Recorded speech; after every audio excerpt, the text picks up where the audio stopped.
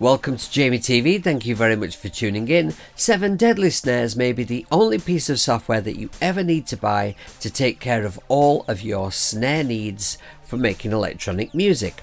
It's beautifully designed, it's quick, easy and fun to use. It has 7 engines, each of which have 3 different voicings that you can very easily morph between. As you can tell, I'm loving it, but you may be thinking to yourself, why would I want to spend money on a piece of software that just takes care of one component part of the drum kit when I could spend money on a piece of software that gives me a whole drum kit worth of sounds? Well, I'm going to give you my thoughts on that a bit later in the video, but for now let's jump straight in and have a look at how it works. Here's engine number 1. This is Sloth, which is based on a classic analog groove box, and as Newtrix the Synth guy pointed out in his 7 Deadly Snares video, it does sound quite Rolandy. I can choose between 2 different source sounds up here. And down in the morph window you'll see that I can move between 3 versions of this engine by moving into the 3 different corners of this shape. Or I can blend between the 3 versions of the engine somewhere in the middle. Here, labelled A, B, C and D, we have 4 macro controls. For each engine they will do something different, like in Sloth, A will change the FM amount, B, brightness of the transient, C is decay brightness, and D is tone. I can switch between the engines by moving to any side of the hexagon and clicking on the highlighted shape that appears.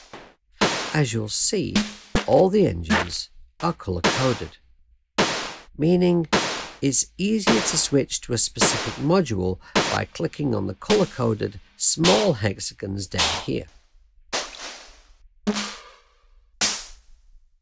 This is Gluttony, which is for ambient and real world sounds based on Foley samples. If I let the mouse settle over any of the knobs, a little description will pop up telling you what it does, meaning you really don't need to RTFM.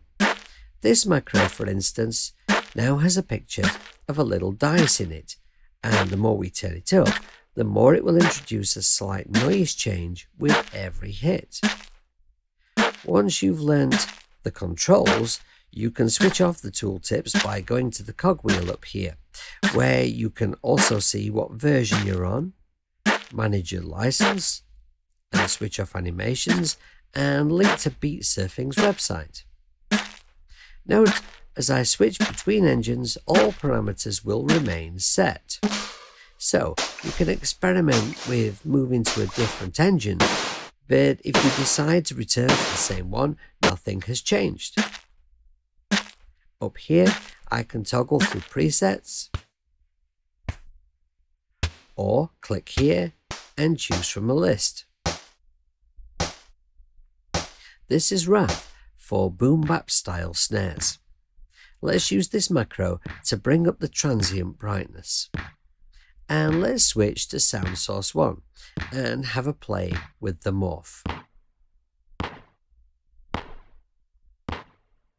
This is Lust for watery type snares, where the macros will give us a filter, a water type, whether it's river or a puddle or whatever, the amount of water droplets after the main hit, and random differences to every hit. Other than the macros, all the other controls have the same function in every engine. We can colorize the sound source here, labeled noise seed. Watch the graphic here. And adjust noise speed. Let's jump over to Envy, a noise-based engine, and let's play around with the tuning. We can adjust pitch in semitones here,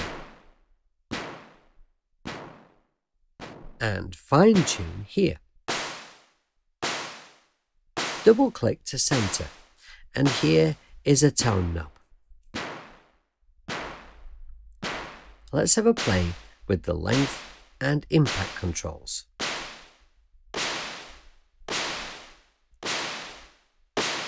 The Q will widen or narrow frequency range,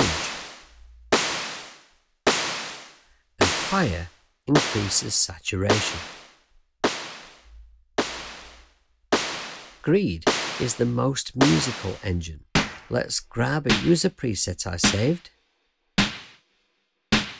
I'll stop Cubase 12 Pro from looping around this MIDI, and I'll play my MIDI controller.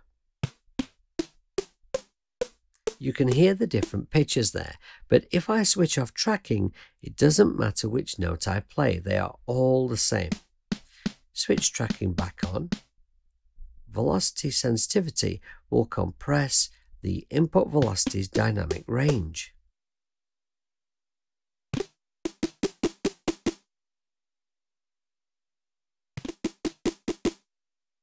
This macro will introduce some reverb. This one, reverb time. Now I'm going to switch over to Pride, engine number 7, the noisiest and dirtiest one. Now here's a feature I know a lot of my friends and patrons are really going to like. The random button. Let's pull the deviation control all the way up, press random, and we get a completely random sound generated. When we get something close to what we want, we can lower the deviation control and press again for something slightly different but not too far away from the current parameters. Also, let's just bring this back up. If we press random and get something we like but then press it again but wish that we hadn't, we can undo and undo again, over and over again.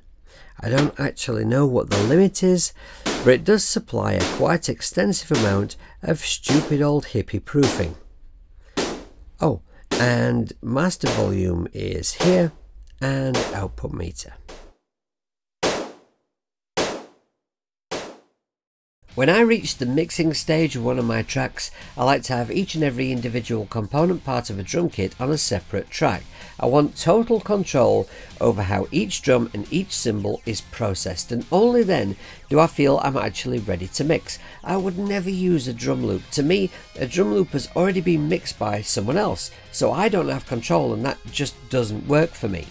If I'm using the kind of drum software that doesn't have multiple outs, then at some point or another through one process or another, I'm going to need to export each individual drum onto its own track.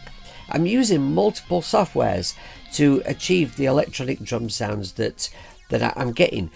Acoustic drums, slightly different thing, different video. But for electronic drums specifically, I'm using a number of different drum softwares to achieve the full picture, if you like. So for me, the fact that 7 Deadly Snares just deals with snares, that's fine. In fact, it's kind of ideal. If you'd like to see a video, by the way, where I show my process and softwares that I'm using to achieve the drum sounds that I'm getting, then comment below this video. I'll show you all the mixing process, the effects I'm using, etc, etc. Comment below the video, let me know if that's a video you want to see. I'd be happy to make it. So my conclusion about 7 Deadly Snares is a bit boring, really. I have nothing critical to say whatsoever. I've had no crashes, no bugs, no glitches. It was easy to get into, very easy to understand. Just, it's completely suck free. And I know that's like poor YouTubing. I'm supposed to find something to complain about, but I've tried. I just cannot. So if this video was any good to you, if it was useful at all, then please do give me a thumb up. Subscribe if you haven't done already, and ding my bell if you'd like to be notified of further nonsense from this stupid old hippie. If you'd like to help out the channel, there's lots of links down below the video, my music, my merchandise, website, Patreon, all that typical YouTuber stuff. Until the next video, take care of yourselves, be good people, make lots of music, be kind, look after the planet, and don't pissy pants about. See you later.